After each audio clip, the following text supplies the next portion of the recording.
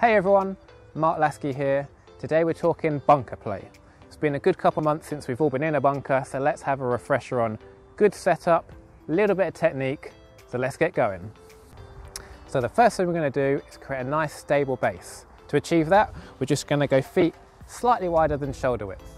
Now, alignment. Here we're looking to aim quite square to the target. So the old way of playing bunker shots would be people with a left foot back, hips and shoulders open, and they would be cutting across the ball as they hit it. This is hard to be consistent because it's a glancing blow on the ball.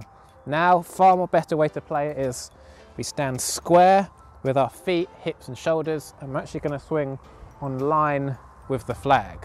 So we're going to now talk about foot positions. Normally people would have a foot that's quite square, pointing to the camera and lean left. This makes it very hard to turn your chest all the way through the bunker shot, and you can easily get very steep and duff it or thin it through the green.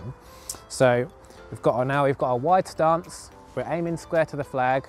We're now going to turn right foot out 45 degrees, left foot about 70 degrees. So wiggle our feet in, bend both knees, and then we're going to lean or bend 60% of weight into our left side. This creates a very stable lower body because we don't want much hip turn in the bunker play shot. We actually want the club head to release past the body, and that's not possible if we're turning aggressively with our hips. So we've got a good setup here.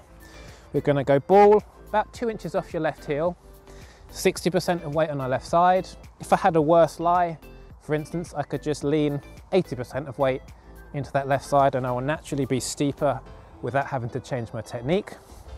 So we're here, bent knees, left side, 2 inches off the heel, no shaft lean. I want this nice straight pointing at my belt buckle. And then from here, I'm just going to look to hinge going back and through the shot, try and finish with the club head, finishing above my head. Hopefully, like something like this. And in case you're wondering, that took me 4 takes, but don't tell anyone. Anyway, I hope you enjoyed today's video. Look forward to seeing you all soon. Cheers.